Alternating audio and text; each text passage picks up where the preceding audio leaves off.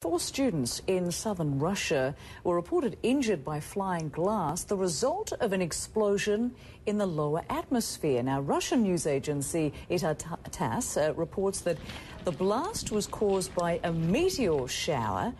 A bright white flash, you can see there, was reported in the sky, followed by a heavy banging sound.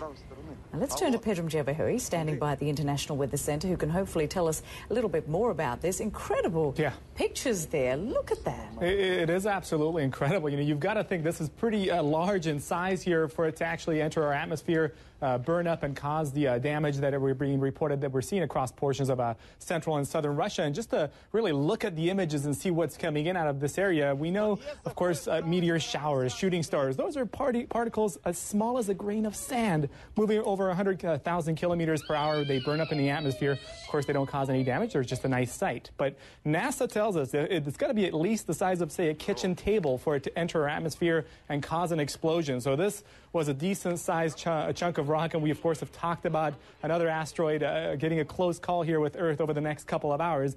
This seems to be unrelated. That asteroid is still hundreds of thousands of kilometers away from Earth, moving at a very high pace, going to get here close to Earth within 27,000 kilometers in the next couple of hours. But you can kind of see what's happened in Russia. And we know back in 1908, a 45-meter wide asteroid impact, a meteor impacted the Earth's surface, causing damage across portions of eastern Russia.